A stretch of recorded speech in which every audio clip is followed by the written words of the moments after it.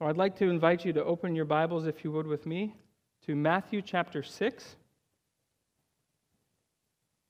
Matthew chapter 6.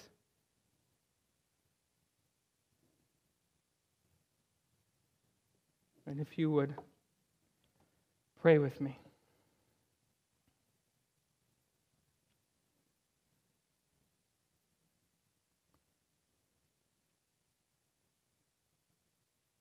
Father, you are worthy of all praise. You are worthy to be the object of our every thought, of our every desire, of our every longing, the end of our every goal,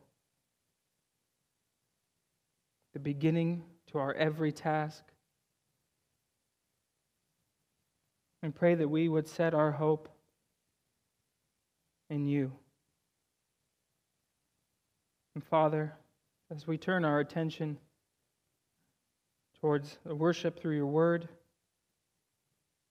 may your Spirit have its work. May he work within us mightily to bring about Christ in us, to change us, that we would mortify sin, that we would lift up and behold Christ, and we would experience the joy that only Christ can bring. I pray that you would make this work effectual in our hearts. Amen. We've been looking at the Sermon on the Mount. This morning, we're coming to that concluding portion of the Sermon on the Mount in chapter 6, not chapter 7 yet, but chapter 6. And the message this afternoon is entitled, A Father Worthy of Our Trust. A Father Worthy of Our Trust. And it's easy for us to say, but it's hard for us to put into practice, isn't it? And so by way of review, I would say probably one of the big headings, one of the ways that you could describe chapter 6 is that you cannot sail under two flags. You cannot sail under two flags. You cannot have two opposing flags on one ship that you fly at the same time. And yet, that's often what our lives look like, isn't it? We're flying two flags as we're sailing through life. But we cannot be deceived. Our heart will either be aligned with God or with the world. And we know when they're with the world, that's just a nice way of saying with Satan. We cannot be deceived. One of them will captivate our heart. And when our heart is captivated, there will our trust be too. But we have a Father worthy of our trust. In Matthew 6, 1 through 18, we learned not to seek after men's praise. Not to seek after men's praise, but to seek God's face.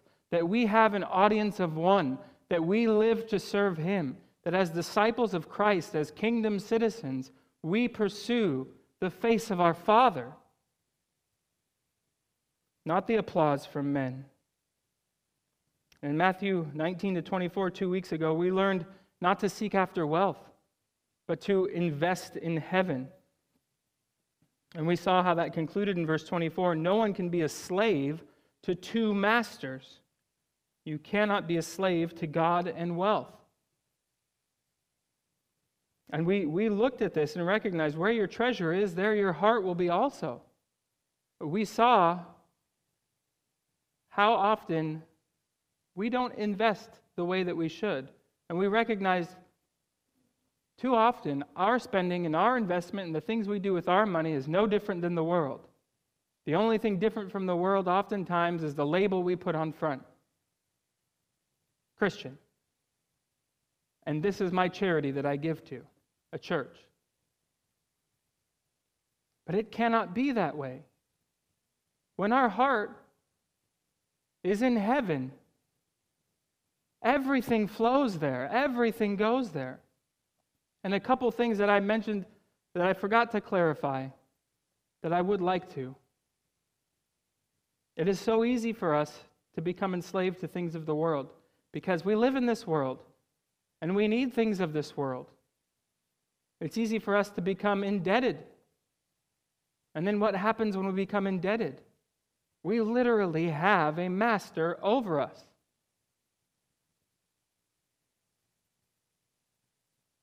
But we cannot be aligned, we cannot have allegiance to two masters. We cannot fly two flags. And in Matthew 6:25-34, we're going to learn not to seek after security. Not to seek after security, but to seek after His kingdom and His righteousness. In this passage, Jesus teaches His disciples how to have victory over worry. Anyone here ever worry or have anxiety? Jesus teaches His disciples, and by extension us, how to have victory over worry by illustrating the folly of worry, the need for faith, the character of our Father, and the first place position that He should have in our desires. And so we're going to see the folly, the faith, the Father, and the first place. And I want us to keep in mind that Jesus is speaking to an agrarian society. So, farmers. And we see a lot of that. Some of us may have farms and may work on farms or have a piece of property where we do that. But that's not our main source of income. That's not our main source of sustenance. But we can relate in some ways. We're dependent upon the sun. Dependent upon rain. Well, here we have hoses and water piped in. And so if we get a drought, I'm just going to go make sure I water my plants. They were dependent upon one season for rain. If the rain didn't fall, they didn't get rain that year. There's two seasons in Israel. The rain season and the dry season. Israel gets about the same amount of rain as London, but they get it all at once. And so how do we put this in our terms? Because we're not sitting here going, oh, well, I'm not going to have to worry if the rain doesn't come and my crops don't grow. We could put it in our terms and say, do we worry about a paycheck? Do we worry about Social Security income? Do we worry about that meeting, that interview, that presentation, that job offer, that delivery drop-off, pickup, that bill? There's so many things that we can focus on, that we could worry about, that we do focus on and we do worry about. And Jesus gives us the cure. Look at verse 25 with me, if you will. Matthew chapter 6.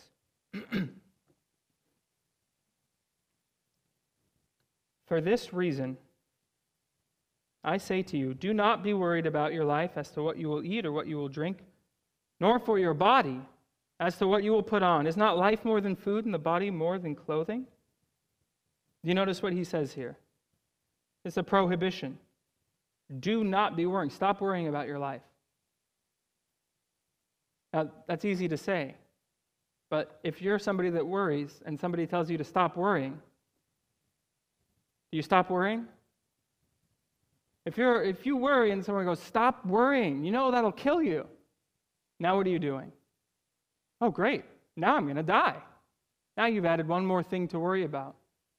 But stick with Jesus because He knows what He's doing. He says, do not worry about your life. This word life is soul. He's talking about the totality of life in your body. And notice the first three words here, for this reason. Or it might say in your translation, therefore. On account of this. On account of what? Well, the therefore is there for a reason to make you go back to see what it's there for, right? So what's it there for?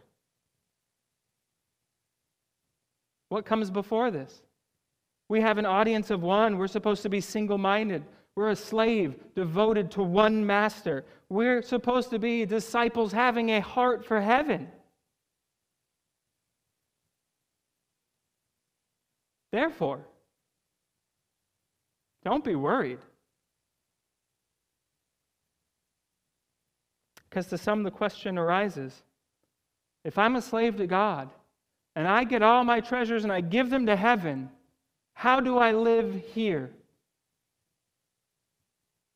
And to others, the concept of not seeking wealth means focusing on the basics. But you're not having single-minded devotion. Well, I don't want to be rich or anything like that, but I need my this, I need my that, I need my this, and I need my that. We're to focus on serving our master. Jesus says here, life is more than food.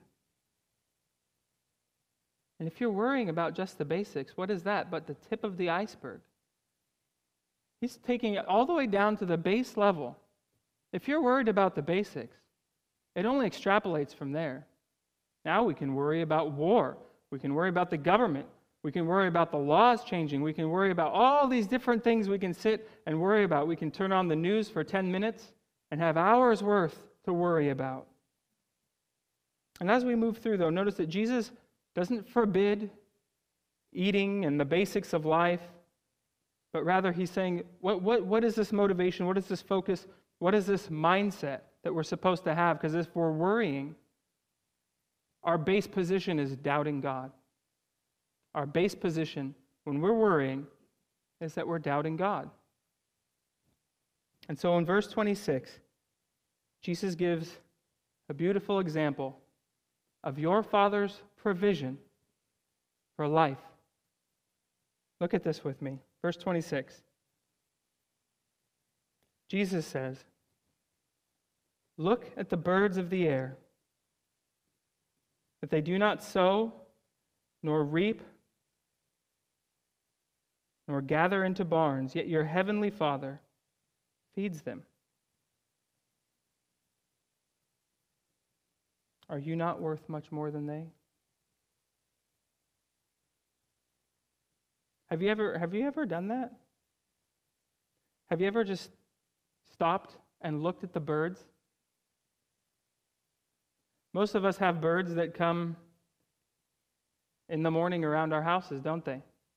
If you're up early, you can hear the birds and you can see them going and eating worms, looking for their food. Have you ever stopped and considered them? Because that's what this word look, it's actually a command. Consider closely. He's saying birds aren't farmers. Birds don't have a 9 to 5. But they're fed. They're cared for. There is a Father that cares. And we don't give much thought to these birds. And that's the point. Jesus is saying you don't give thought to the birds. Nobody gives thought to the birds. But look at them. They're there, day after day, eating and being fed and not worrying. This isn't some random survival of the fittest evolutionary process. This is your Father that's feeding them directly from His hand. Turn with me, if you would, to 1 Kings 17. 1 Kings 17.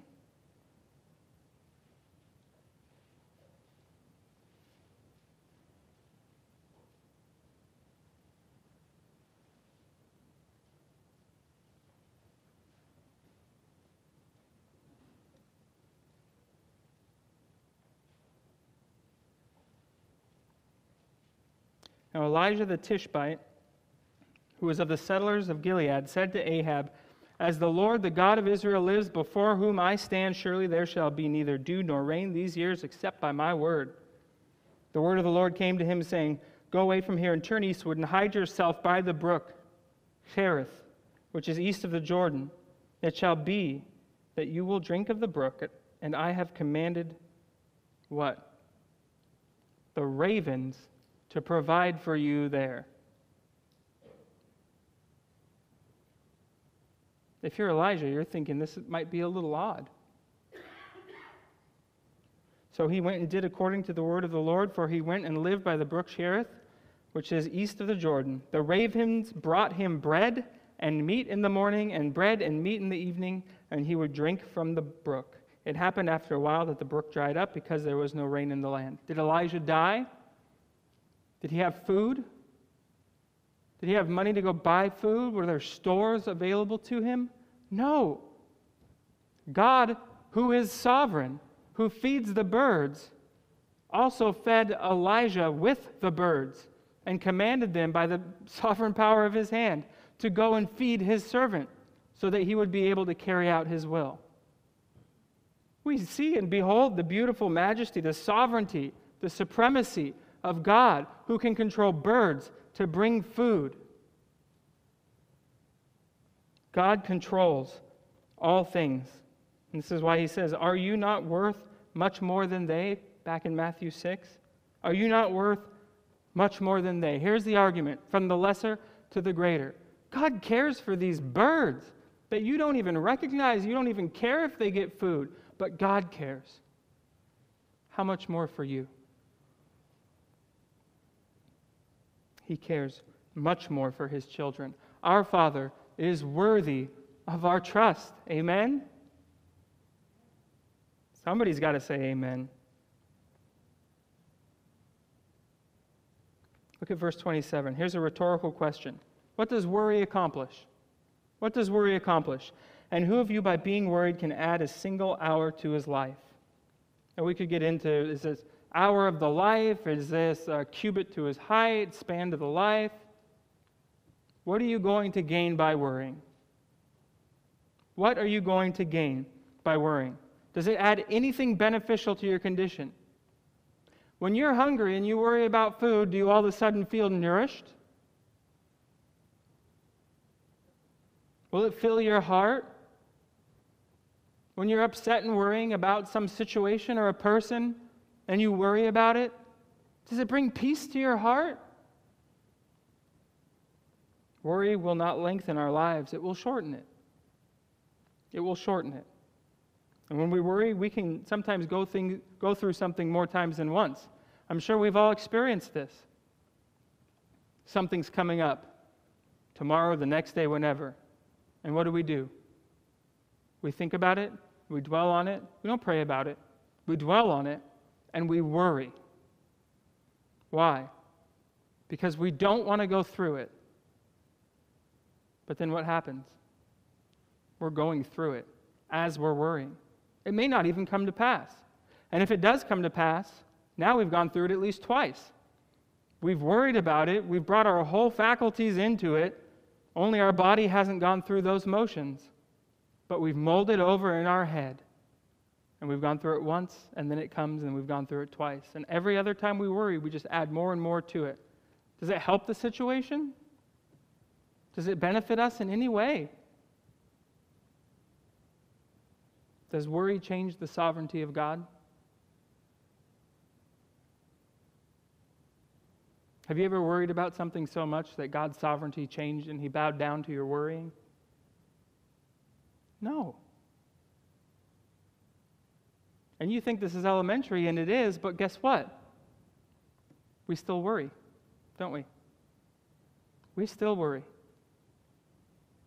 So this is the first step. We need to recognize the folly of worrying. We need to recognize the folly of worrying. It does nothing for us that's beneficial. It does nothing for us. Look with me at verse 28. So we've seen the example that he gives for God's provision over life. Verse 28 and 29, we're going to see the example of God's provision for the body. Because he just said, don't be worried about your life in verse 25, and don't be worried about your body.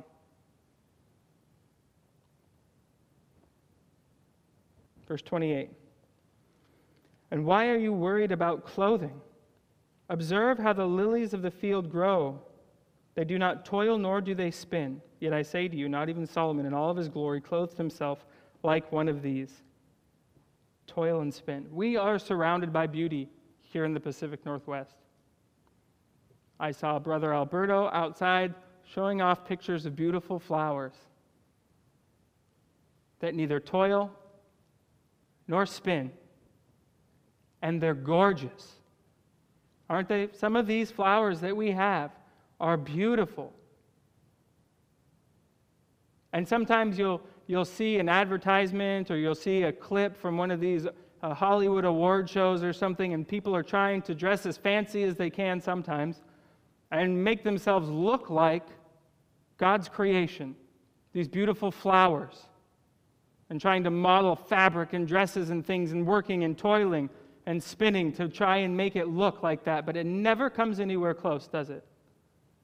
There's never anything as beautiful as looking at a flower, holding the petals in your hand and feeling how tender it is, and looking at the intricate designs that it has, and how each one is unique, and how there's so many different designs.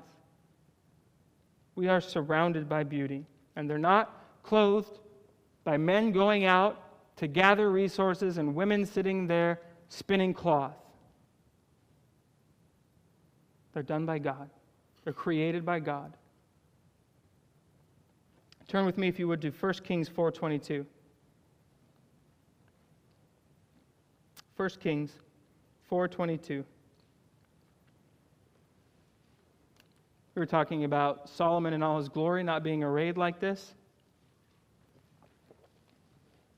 Let's just get a quick glimpse of what his one-day provision was like.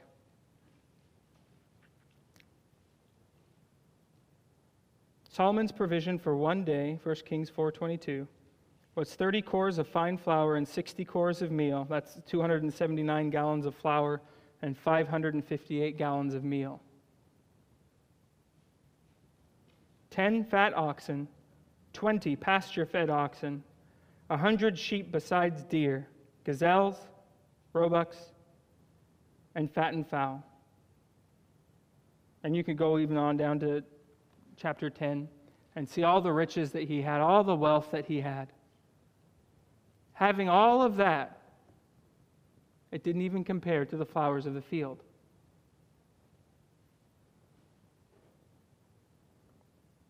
He still wasn't able to be clothed in a similar fashion as a transient, passing, here today, gone tomorrow flower. But what did end up happening when he had all that wealth and all those riches and all that glory? His heart was drawn away from God. It's interesting, you see, God sometimes gives these rules, these requirements in sets of 3. You have Samson. Where was Samson's power? Don't say in his hair. It was from God, right? And he had taken a vow that he wasn't supposed to do 3 things: drink alcohol, touch a dead body, or cut his hair. He drank alcohol, he touched a dead body, and when he cut his hair, that was it. God said, you've denied me all of these times, and these 3 things you were supposed to keep, and the last one, that's it. It's gone. Kings in Israel were not supposed to multiply 3 things. The young guys should know what this is because we talked about it. Gold, women, and horses. Gold, women, and horses. And if you read through 1 Kings 10, you'll see Solomon was multiplying gold, horses, and then women. And he left God. Even with all of these things surrounding him, it didn't benefit him in serving and trusting and pursuing his God. He wasn't even clothed as beautifully as these flowers. But they did do something for him. They drew him away. They drew him away. Let's look back at our passage.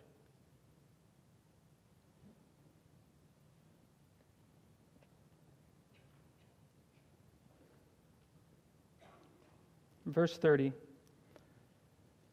But if God, here's another rhetorical exhortation. Verse 30. But if God so clothes the grass of the field, which is alive today and tomorrow is thrown into the furnace, will he not much more clothe you, you of little faith? Jesus intensifies the argument here. He was talking about flowers. Do you notice that change? Now he's talking about grass. He even clothes the grass. Grass doesn't have to have color. You know, it's a beautiful thing when you leave the LA area and you come up here during spring and everything's green. It's beautiful. It's beautiful. You go from this dry desert where everything's one color and there's smog everywhere, up to fresh air, beautiful smells, and everything is covered with this beautiful green, and then it makes all the other colors pop. God doesn't have to do that, but he does for something that's only been prepared to be cast into the furnace as kindling. He even takes time to clothe kindling. And so we have to ask ourselves, would God clothe kindling and not his child? Would God clothe kindling and not his child?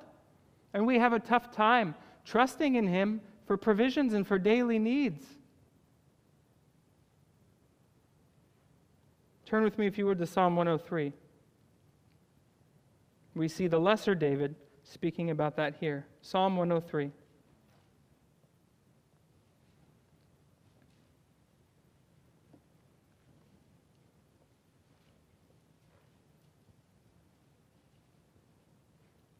Look at verse 15 and 16 with me. As for man, his days are like grass. As a flower of the field, so he flourishes. When the wind has passed over it, it is no more, and its place acknowledges it no longer. You go, wow, that's kind of daunting and depressing. It's true nonetheless, but there is a soberness about it, isn't there? But notice the context that it's in. Let's back up to 13 and read to 17. Just as a father has compassion on his children, so the Lord has compassion on those who fear him. For he himself knows our frame. He is mindful that we are but dust. As for man, his days are like grass, as a flower of the field, so he flourishes. When the wind has passed over it, it is no more, and its place acknowledges it no longer. But the loving kindness of the Lord is from everlasting to everlasting on those who fear him, and his righteousness to children's children. Do you see that? David is focusing on the care of God, even other transient, passing things. Grass, flowers, us. He cares for us. His loving kindness, that word loving kindness is loyal love, covenant love. It's an immovable love. When God determines to set his love on something, it cannot be moved. It cannot be moved. So rather than focus on the fleeting and the transient and the perishing nature of the grass and the flower and even our lives, that's the backdrop for this beautiful, beautiful care and compassion and love that does not end. Steadfast love of our Father. Don't miss this. This is the focus that Jesus makes. Look at the care. Look at the grass and the flowers. They have beauty, they have glory, and they quickly perish. How much more will your Father not care for you? So when we're out and we're walking around and we see these things, when you wake up in the morning and you see these birds coming and eating, pause, reflect. Praise your Father. He's still sustaining these birds. He's still sustaining me. This is a picture that has been given so that I might have hope, that I might recognize that his compassion will fail not and his love will fail not. And as you're tending to your garden and we're looking even at these beautiful flowers here, we look at them and we say, look at the way God tenderly cares for each petal and causes everything to grow. Will He not clothe us? Will He not care for us? Will He not provide our needs? Indeed, He will. He is faithful. He is faithful. It's amazing to think that we doubt and that we worry when we are the apex of His creation, and those of us in Christ have been recreated. And we go, oh, look how amazing God is. Look what He can do. He's mighty to save sinners. But He can't supply my daily needs. Therefore, I must worry myself, because worrying will fix this problem. That makes no sense. It makes no sense. We must recognize the folly of worry, and we must repent from that folly and have faith and trust in God. That's what Jesus is saying. Look at this. Look at the way He tenderly clothes these things. You've never seen anyone clothed like these flowers. How much more you? And He says, you of little faith, not you of no faith. Which means what? We need to increase our faith. And we can't increase our faith when we're holding on to this folly, this worry. We can't sail two flags on the same ship. We must abandon one and be wholly committed to the other. We must turn away, we must repent from worrying, from this folly, and turn to Christ and trust in Him, and have faith in Him, and recognize that we serve Christ. He's given us access to the Father. He cares for us. He has compassion for us. And if you're in Christ, you've already been clothed, haven't you? With something that will not perish. All these clothes that we have, we realized, moths will eat, they'll be deteriorated. There'll be some estate sale one day, and people will be going through your things and pulling out your clothes. Some of them will be bought, some of them will be burned. But the righteousness of Christ that clothes the believers will never perish, and we will wear that for all eternity. Turn with me, if you would, to Ephesians 2.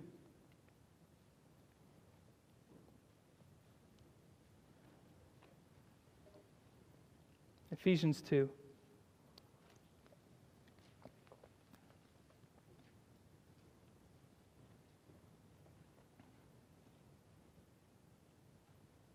And you were dead in your trespasses and sins in which you formerly walked, according to the course of this world, according to the prince of the power of the air, of the spirit that is now working in the sons of disobedience.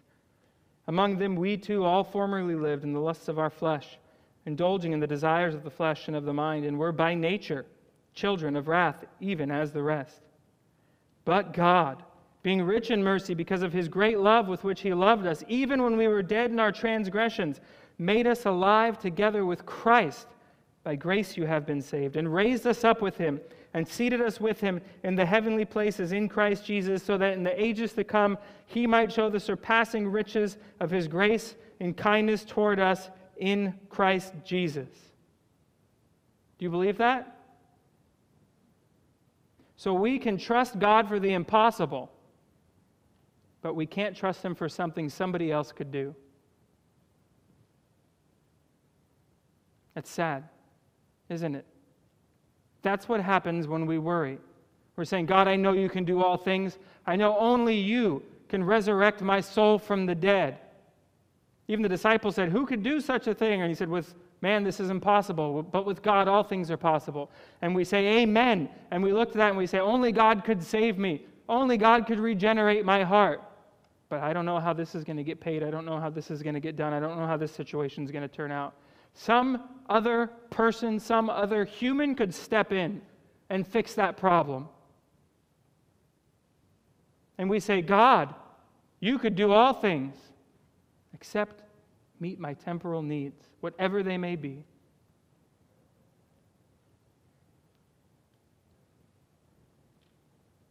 We need to keep remembering the truth of Scripture. He will not leave us. He will not forsake us. Romans 8:32 says, "He who did not spare his own son, but delivered him over for us all, how will he not also with him freely give us all things?" He gave his son. And you think that you're going to be in your situation, in your trial, in the midst of your life, in need of something, and he's not going to give you something you need when he gave his son? He cares for his children. He is a perfect father. And on the flip side of that, if you have not come to Christ and you think you will escape, when the price that needed to be paid for us to be brought to him was the death of his own son, he killed his son. Do not fool yourself in thinking you will escape. Because if that was the extent to which it was necessary for us to be brought into reconciliation with the Father, he didn't spare his own son. He will not spare you. He will not spare you. You're sorely deceived if you think he will. But because he did not spare his son, the gates of heaven have been flung wide open. And today is a day of salvation. He has made it so easy for you to come to him. There's no chance, there's no works, there's no rosaries, there's no beads. There's turn to him from your sin and trust in him. And that kind of goes along the theme of what we're looking at, doesn't it? Stop worrying and trust in him. Anyone who comes to Christ will not be cast out. That is the promise we have from Scripture. If you come to him now, you will be saved. I guarantee that. If you spurn him, there will be no hope for you. For there is only one mediator between God and man, the Lord Christ Jesus. And there is no other name given under heaven among men by which we must be saved, other than that of Jesus Christ. So I implore you, if you have not come to him, come now. Come now. He will receive you. Don't clean yourself up. Come dirty. He loves to save sinners. It is his joy to save sinners. Humble yourself. Trust in him. Turn from your folly. He is worthy of our trust. Well, if you'll notice in Matthew 6, he continues. How he clothes us. He clothes us with all things we need. The basics of life. Salvation. These are bookended. The basic, most minuscule things and the impossible. And he fills that gap too. All of our needs. And he gives another prohibition.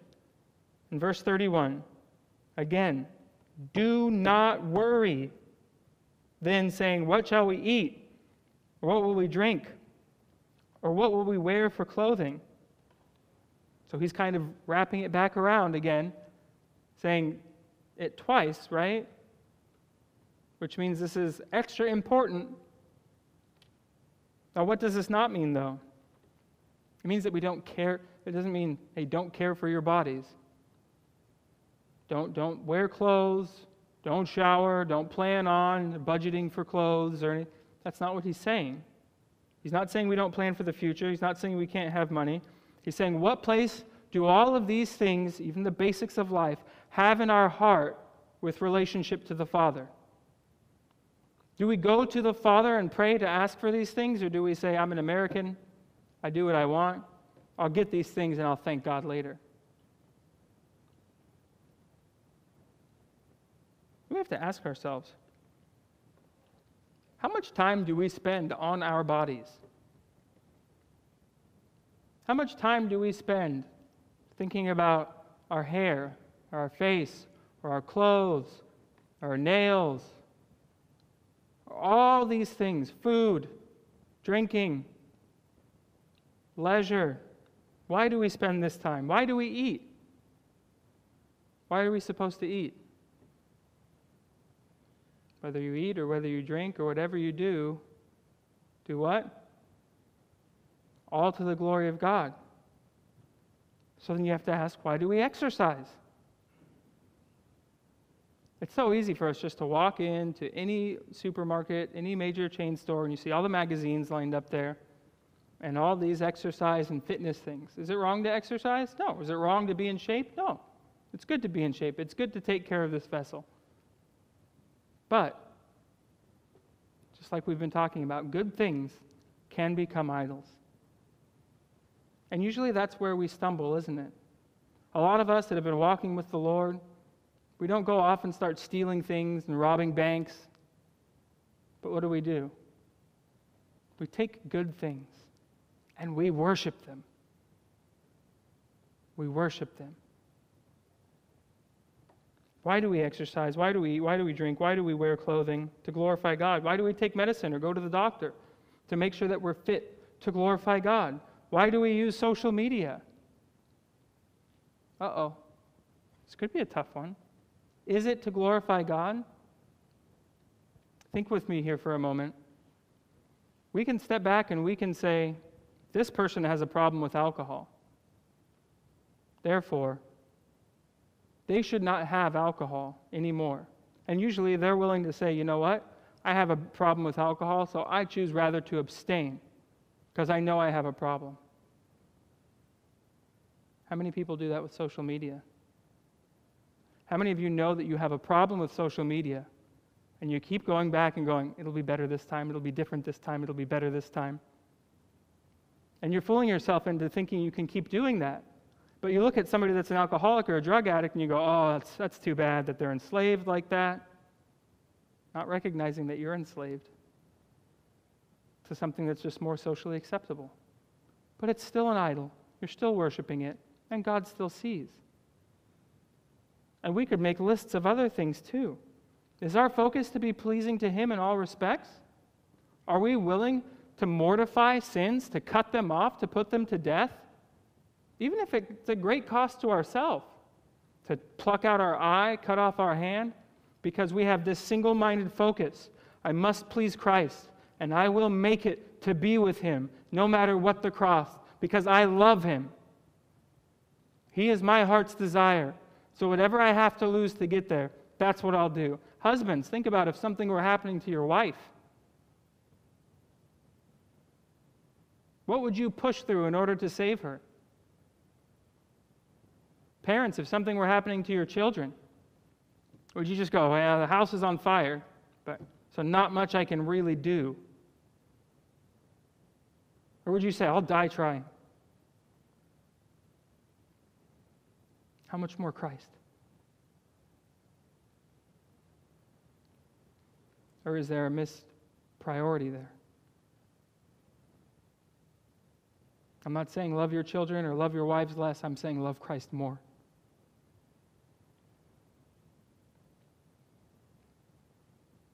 Are these things your servants or your masters? Social media makes a great servant. Clothes make a great servant. Alcohol can even make a great servant. Wine makes the heart glad. But they all make horrible masters. Paul says it this way, 1 Corinthians 6:12 and 13, all things are lawful for me, but not all things are profitable. All things are lawful for me, but I will not be mastered by anything. Food is for the stomach, and the stomach is for food. But God will do away with both of them. Yet the body is not for immorality, but for the Lord, and the Lord is for the body. It doesn't matter if it's a natural desire. If it's not for pleasing the Lord, it has to be done away with. We cannot be mastered by anything other than Christ. We cannot fly two sails. And you remember why we fast? To be homesick for heaven, to recognize that we don't need these things on this earth in the way we think we need them. We need to be pleasing to Christ. We pursue Him, and He will fill us with what we need. 1 Timothy 4:8, for bodily discipline is only of little profit. It doesn't say no profit, but in comparison, little profit. But godliness is profitable for all things, since it holds promise for the present life and also for the life to come. Well, now we look at verse 32. The reason. What is the reason? Don't worry. Saying, what will we eat? What will we drink? What will we wear for clothing? Here's the reason. There's one positive and one negative in reverse order. For the Gentiles eagerly seek all these things. And the second one, for your heavenly Father knows that you need all these things. These two reasons, side by side. He's giving the negative first. Gentiles. Maybe your Bible says pagans. It's the godless. And you know what's scary? They're not necessarily outside of the church, visible. They're outside of Christ because they lack faith, but they're not necessarily outside of the visible church. Turn with me to Matthew 13. I think sometimes we miss this. Matthew 13:18. You know the parable of the sower. We're going to jump into the explanation. And if you want to read the parable itself, after you can go back to verse 1. Matthew 13:18. Hear then the parable of the sower. When anyone hears the word of the kingdom and does not understand it, the evil one comes and snatches away what has been sown in his heart. This is the one on whom the seed was sown beside the road. The one on whom the seed was sown on the rocky places, this is the man who hears the word and immediately receives it with joy. Yet he has no firm root in himself, but is only temporary. And when affliction or persecution arises because of the word, immediately he falls away. And the one on whom, listen, the one on whom seed was sown among the thorns, this is the man who hears the word, and the worry of the world and the deceitfulness of wealth, sounds like our passage last time and this time, doesn't it? Choke the word, and it becomes unfruitful. It doesn't say he falls away, does it? It just says he becomes unfruitful. So you have people like this inside the church, visible, not church universal, and outside the church. They're not in Christ, but they attend and are members of churches. And the one on whom seed was sown on the good soil, this is the man who hears the word and understands it, who indeed bears fruit and brings forth some 100-fold, some 60, some 30. I would love to get a return on investment like that. Even just with my herb garden, I think that would be great. But God is saying, this is the kind of fruit. It's astronomical. It doesn't make any sense. Well, it does if you recognize you have a sovereign God who holds everything in his hands, who feeds the birds, who clothes the flowers, and who doesn't let any of his children perish without him sovereignly ordaining it and being pleased, as the psalmist says. Precious in his sight is the death of his godly ones, because there is a reunion. Welcome home, son. Welcome home, daughter.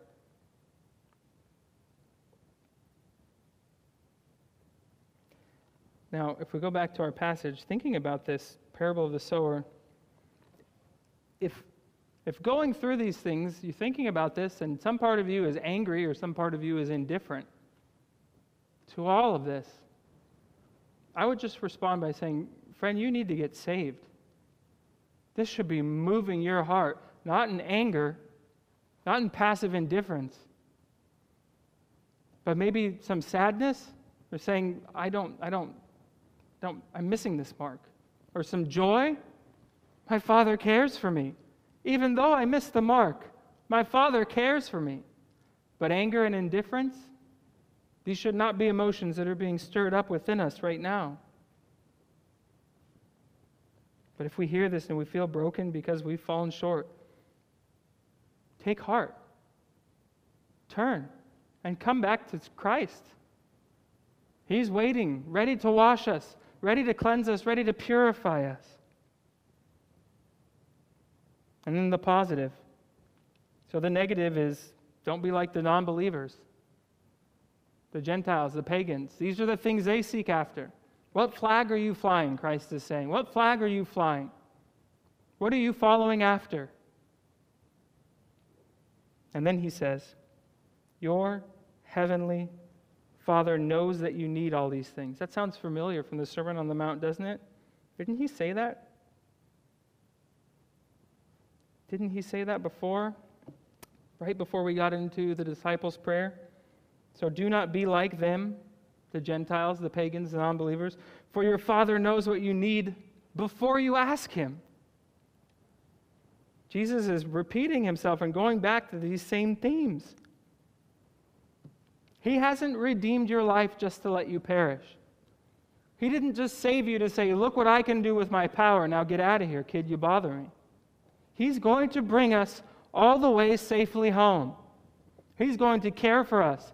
Each one of us has perfectly measured out trials and compassions that are unique to each one of us so that we may grow and display the image of Christ. He's not flippant. He's not ignoring. Everything is perfectly measured for you, for your situation, for your life, so that you might be brought into the fullness which is Christ. He who has begun a good work, and you will bring it to completion. This is the best part. Because he loves you. If you're in Christ, he loves you. And he will see it done because he's placed his name on the line. And he will not deny himself. He knows your needs. He knows your current trial. He knows your pain. He sees it. And he says, come to me. I will help you. Come to me. I love you. We've seen the folly of worry, the faith that we must repent of that folly and trust God and the Father. We must remember, your Father loves you. Your Father loves you, and he cares for you. Much more than birds, much more than flowers, much more than cattle, much more than any other creature. Even more than other humans that are not in Christ. There is a special love that the Father has for his own that are in Christ. And he will not pass you by. He will not pass you by. He knows what you need, and he is worthy of our trust.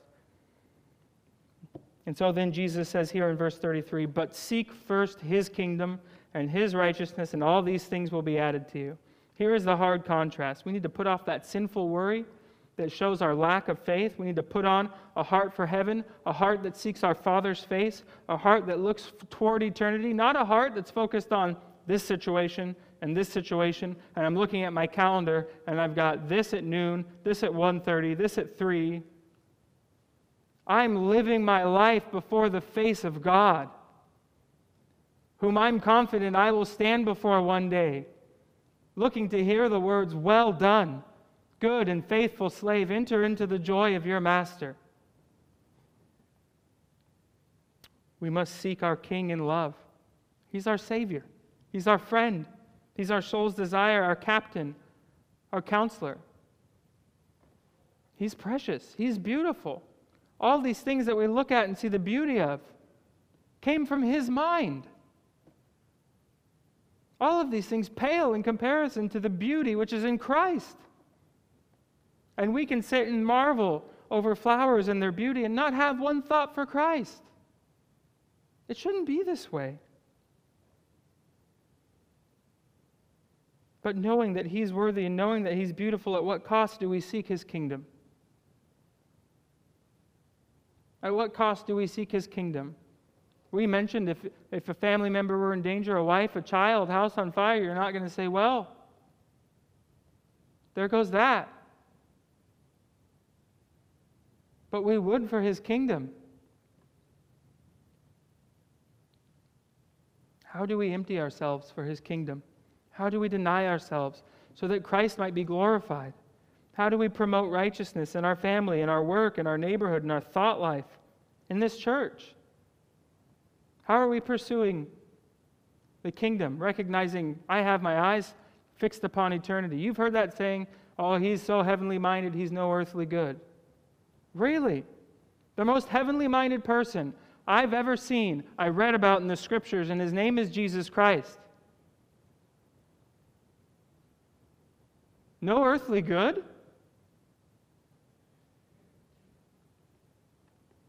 We must recognize the folly of worry, its doubt.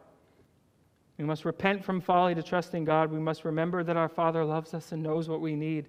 And we must resolve to give Him first place. His glory. His glory. That's why we're here, to be light bearers of His glory. And as an added benefit, He says, all these things will be added to you. So you're not seeking what the Gentiles are seeking. You're not seeking these basics. You're seeking the face of God. And guess what? He's going to say, good job. Now have all these things. Because you're not seeking after the gift, you're seeking after the giver. And when you seek after the giver, He gives you the gift. When you seek after the gift, you become enslaved to it. God is loving and He cares for His own. Here's another way to put it. Luke says it like this: whoever seeks to keep his life will lose it. Whoever seeks to keep his life will lose it, and whoever loses his life will preserve it. On the surface, it makes no sense. But those of us in Christ know what that means. We cannot pursue the benefits. We must pursue the King. We spent 2 months studying the disciples' prayer and reminding ourselves of every time, doing a little review as we're going through. And we can't just pray this, we have to live it. We can't just pray this, we have to live it. But what's the order of that prayer? Is it, Our Father, who art in heaven, give us this day our daily bread? No. Hallowed be your name. Let your name be holy. I want to see your glory magnified all across this earth. Your kingdom come. That's what I'm looking forward to. Your will be done. Fervently, quickly, joyfully. And then, give us this day our daily bread, the bread we need for today, so that we might fulfill those things. Our third, final prohibition, verse 34. So do not worry, another command. He mentions worry 6 times in here. Do not worry about tomorrow, for tomorrow will care. That word care is worry again. Tomorrow will worry for itself. Each day has enough trouble of its own. We know this. But you know what? Why are we not supposed to worry tomorrow? Because when we worry about tomorrow, what are we in effect saying? God won't be on His throne tomorrow. But we know that's not true. Because He's outside of time. And so tomorrow, He's still on His throne. And in fact, He never changed. We did. We need to have faith. What is faith? The assurance of things hoped for, the substance of things not yet seen. I have a phone. I know that somebody made this phone. I've never seen who made this phone. But I know it didn't just come from nothing. I look at these flowers and I know they have to have a creator. There's a mind behind this. God has given us so much, and it's enough, it's sufficient to condemn. We see there's a sovereign hand behind this. I was talking with somebody when we went out evangelizing on Friday night who said that he didn't believe in God. And I said, so you believe in the logical impossibility that nothing created everything? And he scoffed at me. But it's a better alternative, isn't it, to recognize I'm dead in my sins. But we can't have that mindset. We can't be like the Gentiles, as he says here. We can't be like the non-believers. We know, we've tasted and seen that the Lord is good, haven't we? We've seen it, most of all, in His Word. And by His grace, we've experienced it. And we look back over our life, and we have a long list of answered prayers. We have a long list of trials that have grown us, that every time we never wanted to go through. But every time looking back, we're so thankful that God did that to us.